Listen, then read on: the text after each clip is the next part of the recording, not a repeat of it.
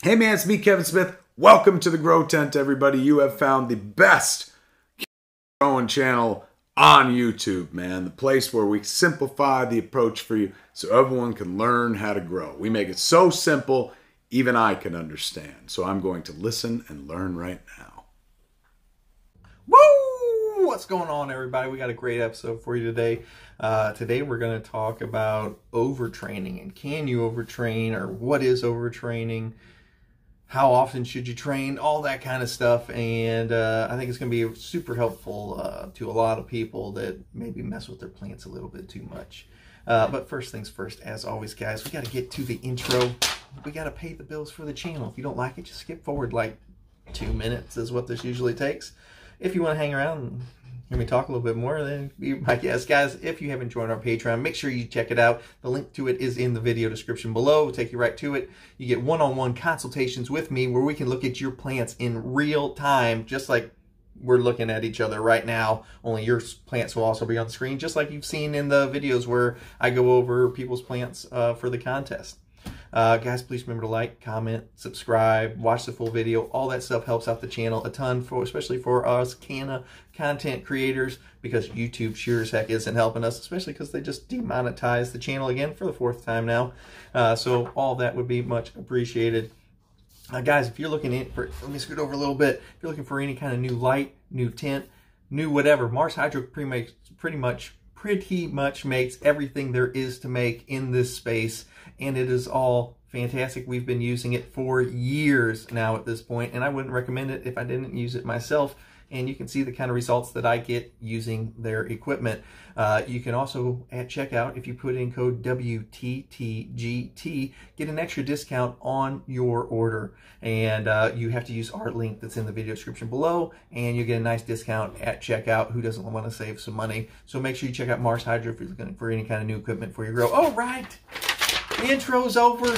The intro's over. I do still need this paper still, though. It's got the rest of the episode on it. Let me recenter myself now that the advertising is over. Also, oh, wait, one more thing real quick. If you want to see me mess with snakes, pythons, all that kind of stuff, check out my link to my python channel where we breed pythons just like we breed plants to make all kinds of cool babies. We got over 30 babies right now at the in the grow room because that's where I keep the snakes, because they actually really like the same environment that the plants like. So make sure you check that out in the video description. Maybe give it a subscribe, watch a video or two. All right, let's go. Woo! What's up, everybody? We are back.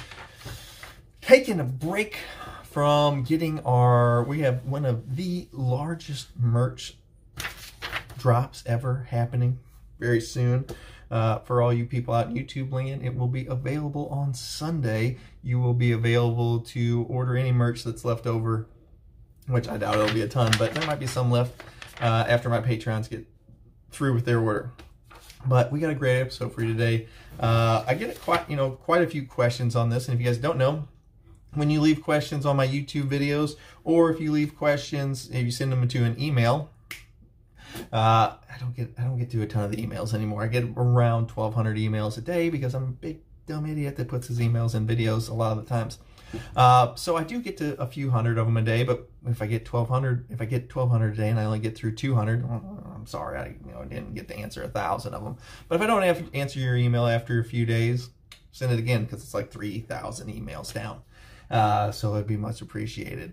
Or you can join the Patreon and oh, that's intro stuff. Join the Patreon. All right, so today we're going to talk about overtraining, or how often should you train to get the most out of your plants, because this is actually a pretty big deal. These plants don't want you in there messing with them every single day. So today we're going to talk about the different kinds of training and how often you should apply them, how often you should leave them alone, and if there's any exceptions to these rules. There are. So we're going to talk about all those things today, because generally when I get a bunch of questions on a subject, I make a video on it, write out my little script, and I make a video on it. So the main question is, can you train too often? Yes, you can. You can train too often. Every time you train, you do slow these plants down a bit, depending on the kind of training. Low stress training slows them down a little bit. High stress training slows them down a bit more than low stress training. There's a reason there's a difference between low and high stress training. At the same time, though, I don't think one of the training methods is better than the other training method. So I kind of got like a halo happening back here. It's pretty cool. Actually, it kind of looks like boobs. So I prefer high stress training my plants. I think the plants, while they do have an initial slowdown of growth, I think the redirection of the growth hormone to the lower part of the plants actually does speed them up in the long run, get you a bigger, better plant faster. So I like to do high stress training, but that doesn't mean that low stress training doesn't have any value. I do low stress training also, especially with scrog nets. I don't do any of the silly wire ties or anything like that. I mainly stick to high stress training. But can you overtrain your plants? The answer is yes, you can overtrain your plants. You're not going to catch me in there, I'm going to go in there and top on a Monday. I'm going to go in there and low stress train on Tuesday and Wednesday. I'm going to go in there and super crop on Friday. No, this is not the proper way to train your plants, and you will stunt them and slow them down if you are constantly in there messing with them, constantly in there cracking branches or tying them down. Whenever I am going to train, I train 1 time a week. Is there an exception to this rule? Yes, and we will get to that soon. So be patient. But for the most part, training is only 1 time a week.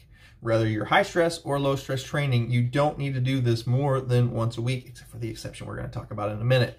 So if I go in there, I'm just going to pick a day of the week. Let's say Saturdays, because let's say I'm off work on Saturdays. Saturdays is my day I'm going to go in and train.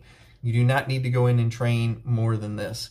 Just 1 time a week, and I promise you, you will be fine. And this is kind of where I have found where I get the maximum amount of growth for, at least I'm training. You know, I'm still training once per week, but I'm also still letting the plant recover and then expand on what I did to the training to slow it down, you know, with the topping or fimming or super cropping or low stress training, you know, LST, whatever you want to call it. So I still get the maximum benefit of training all the time, 1 time per week, but I also still allow maximum plant recovery and growth by not messing with it also.